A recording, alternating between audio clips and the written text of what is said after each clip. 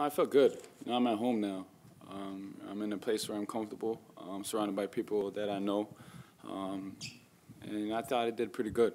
I was very pleased with the way I performed, and I was very pleased with how we all performed as a whole. I think we all out there represented Notre Dame the way it should.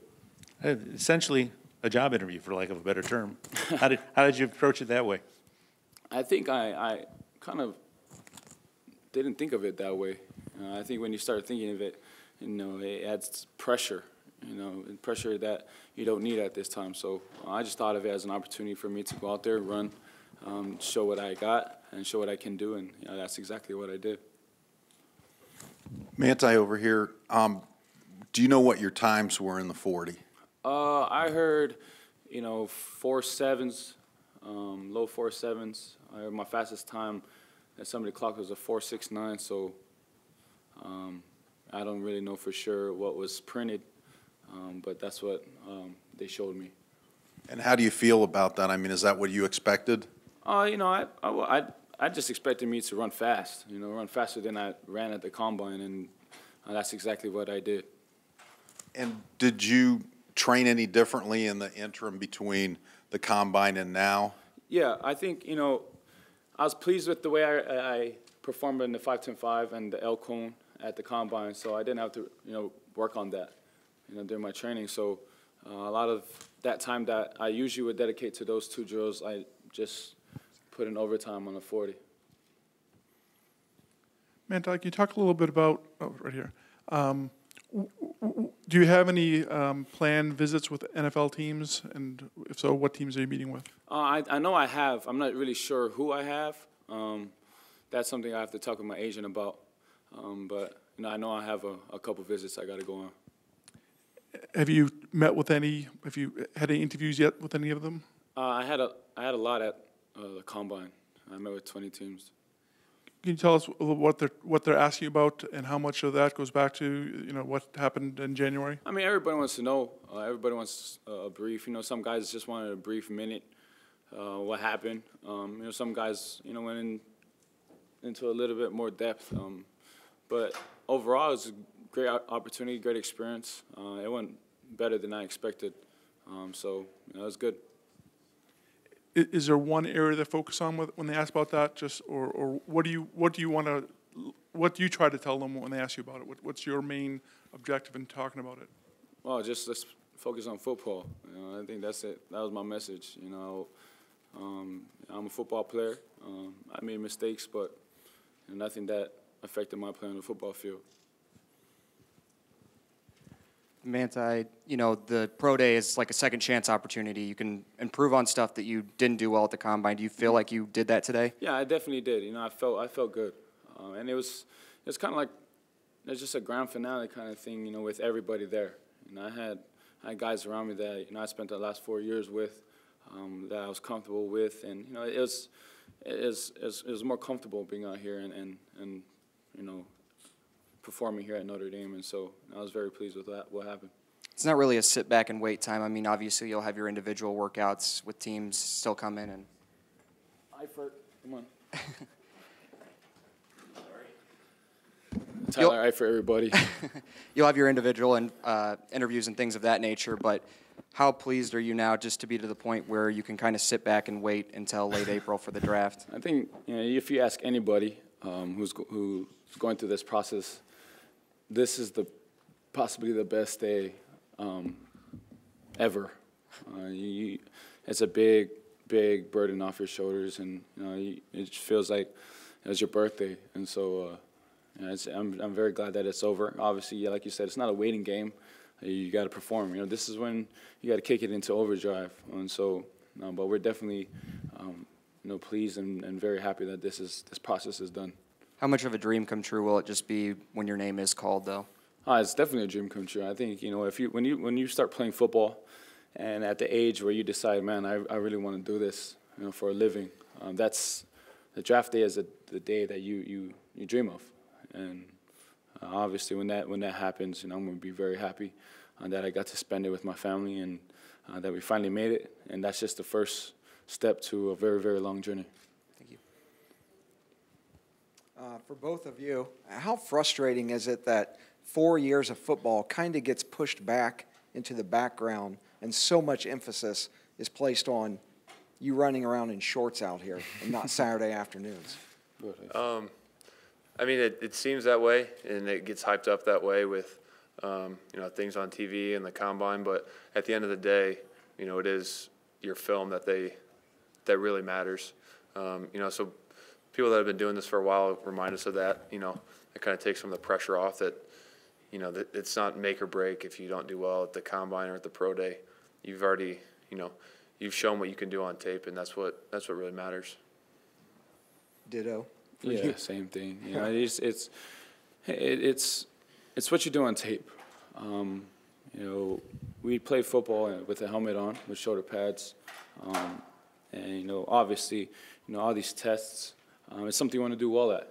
It's not something that you just want to say, oh, watch my tape. It's whenever you're competing out there, you want to do well at. And when you do, it's a big accomplishment. If you don't, it motivates you to just improve. And so, although these drills that we do, these tests that we're doing, it's frustrating. It's a great learning opportunity and a great way for us to just go out there and compete. All right, lastly for Tyler, everybody that does a mock draft or analyzes a draft says you're a lock to be a first-round pick. Why would you participate in something like this today? I have my agent and people that are giving me advice, like Tim McDonald here and other people that that was what I was advised to do. Run routes. I never even thought that I wouldn't run routes. I mean, that's just something I work on. That's what I do a lot. So I had no problem going out there and run around a little bit. Tyler's a nice coming in knowing that you don't have to worry about 40 times or anything like that.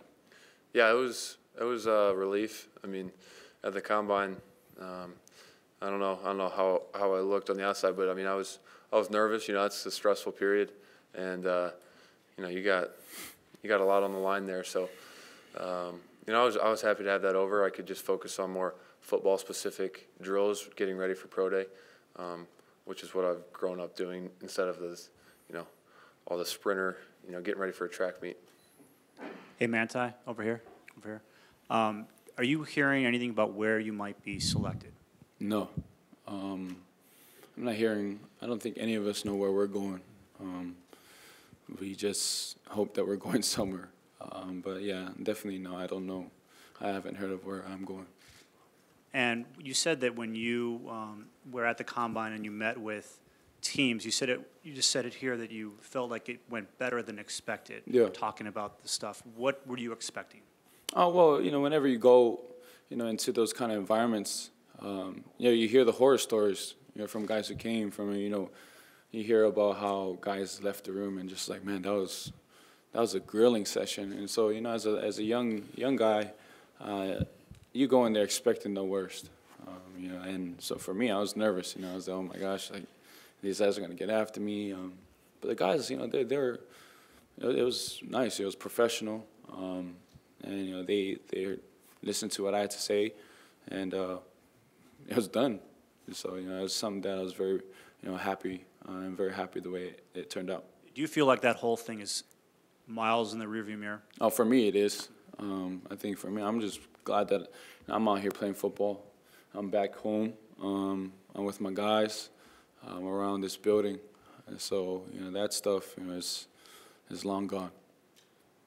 Mantie, in general, how closely do you follow what NFL teams are doing in the offseason in terms of free agency or cutting players? And specifically, did you have a reaction when the Bears parted ways with Brian Urlacher?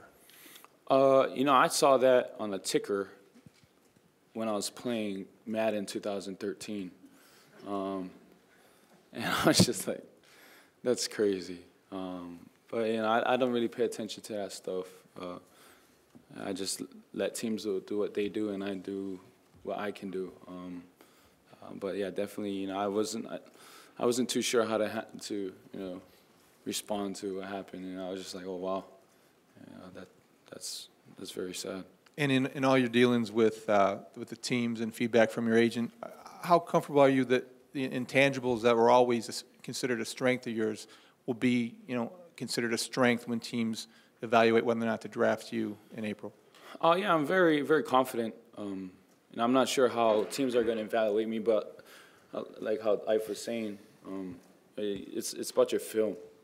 You know, they've seen what I could do on a football field, and obviously, you know, that's where I'm comfortable with. You know, just find ball, hit ball, and make plays. So that's what I'm going to improve on, and I'm glad that this is over, and that, you know, all of us can focus on, you know, just preparing to play football now. Mantie and Tyler, you guys are both considered first-round draft picks, so it's pretty high regard that analysts hold you at. What aspects of your game do you guys feel like you work to improve upon every day going through this process? For me, it's pretty much what everyone else says, just my strength, my blocking. Obviously, I work to improve on everything. Catching the ball, I've dropped passes before, so, you know, always working on my hands. You know, I work on everything, but the one thing is my blocking, just getting bigger and stronger, putting on a little weight, and getting better at that. Yeah, I think for me, obviously, you know, you can always get better, but the one area that I like to improve on is getting off of blocks, you know, using my hands. And once I, you know, improve on that aspect of my game, I think, you know, there will be more production out of my play. But definitely using my hands and getting off of blocks. Do either of you have plans to go to New York to be there in front of the cameras? No, I'll be at home. Same. Over to your left, you know, everyone pays attention to the 40 times and such, but what about specifically the positional drills for both of you? I mean, how did you feel you performed in those? Tyler first. I felt good in those, felt comfortable. You know, that's the thing. Those are the things that I feel most comfortable doing, you know, on the field, things I've been doing since I was little.